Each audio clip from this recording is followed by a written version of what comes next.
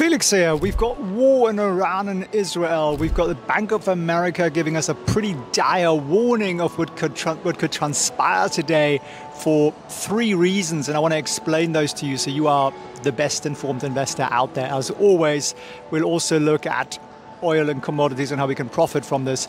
The most important thing on days like this is always to go, could I have been better prepared? For example, could I have learned how to hedge? Could I know how to make money out of this by doing certain trades? And you, my friend, are the most important thing out there. You and your family's finances. All the noise, all the world nonsense is secondary. So place yourself first.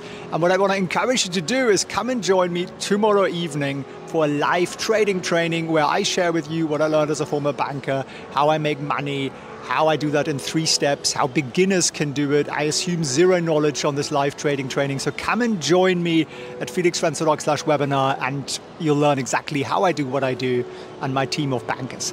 First things first, the attack on Israel by Iran was advertised in advance by Iran. Now, generally speaking, when you're trying to hit somebody hard, you don't tell them when you're going to do it or where you're going to do it.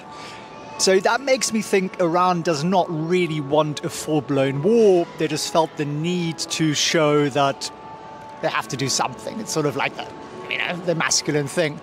And Israel's also said that only military sites were targeted, which again sort of shows this is less of a let's stir up things really up attack, but a little bit more specific.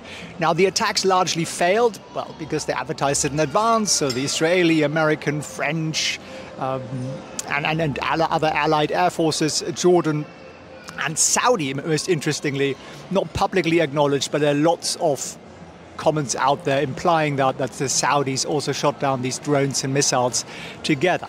And why is that? Because it's not in anybody's interest in the region to have a massive war. And Israel's response is, we shall strike back, but not right now. And again, that's calming things down. It's a smart thing to do. And the Israeli stock market, which just trades on Sundays, was actually up yesterday. TESA is the index, or TA35 is the top 35 stocks index, and you can look that up, and it's actually green. So to think that the rest of the world's therefore going to collapse on Monday seems a little pessimistic, and if you follow me on Twitter, you would have seen my comments on that yesterday. So yes, Bitcoin took a big dump over the weekend, but sort of recovering. Stocks thankfully didn't, because the markets aren't open. Oil is sitting at $90, which is high, but it's not 100, you know what I mean? And we know that Saudi-led OPEC has a lot of supply capacity. They could supply more if they wanted to. They probably want to inch a little closer to 100 because it's very profitable for them, but not beyond, because you go over 100, people will substitute away from oil-based products because the substitutes become viable. Plus, American shale oil drilling becomes profitable or more profitable, and therefore the US actually stops importing as much. So there is this sweet spot, and we're pretty close to it. So I wouldn't think that oil is going to massively escalate unless something big happens. Now, what could be the big thing? And then I will also explain the stock market levels that really matter today. There's certain numbers that matter today. If we hit them, things will happen. I'm going to walk you through that. If Israel decides to finally take out or try to take out Iranian nuclear sites, which obviously they've wanted to do for a long time, this is sort of the opportunity where the rest of the world will kind of go, all right, fair enough. Would that lead to massive war? You know what? I don't think so.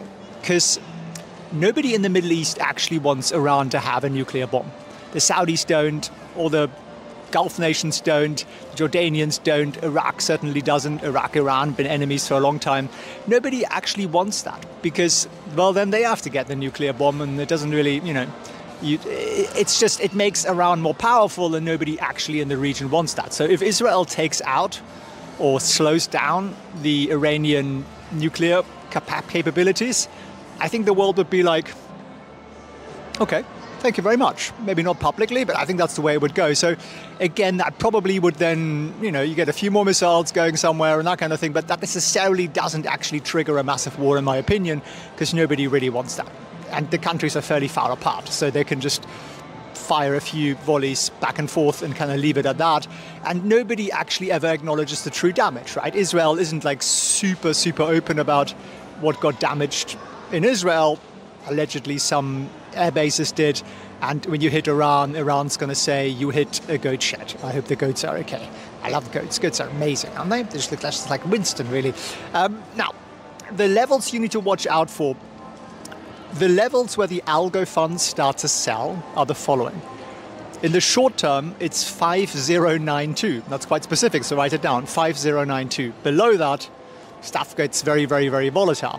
But the more important level, which is a little bit more medium term, is 4819. That's the important one. So if we drop below 4819, you gotta put those hedges on. You've gotta like do something, or you just gotta be prepared at the very least that it's gonna go much lower and then maybe do some dip buying. So the other thing that works into that is that we've just entered the blackout period, which means companies are not permitted to buy their own shares because of earnings. And that's usually a big, big demand factor. And that therefore means if things go down, well, those companies are not in a position to buy their own stock cheaper, which they would usually do. And therefore the market can fall a little bit more easily. So I'm feeling quite optimistic for today. I'm generally quite optimistic. I'm in a beautiful place. I'm traveling for like the 5th time this year or something. And we're going to go somewhere really glorious in 2 days. So I'm very excited for that. And I'll share some of that with you. But ultimately, use this as a reminder. The world's noise will continue every year, every month, every week, every day. Turn off the news and focus on your own finances. Come and learn with me how we make money. Maybe it's something you want to do that you don't have to, but unless you like eliminate the option, you are not really making progress. So come and join me tomorrow, felixfriends.org/webinar, 8 p.m. Eastern time. And I love you watching. I love you for tuning in. I love your desire to want to learn. And I look forward to being live tomorrow at this time of the day if you're watching this as it comes out. And I wish you a glorious day. Take care, my friends. I think there are 3 stocks that could really, really blow up this year. Do you know what they are? And I said, I think I probably do. I think we've talked about this before. Shall we share it with people? I think we should. So I'm going to walk you here through Winston's research, which is the fundamentals, how they're doing, the actual trades we're doing on these stocks, and much, much more. The whole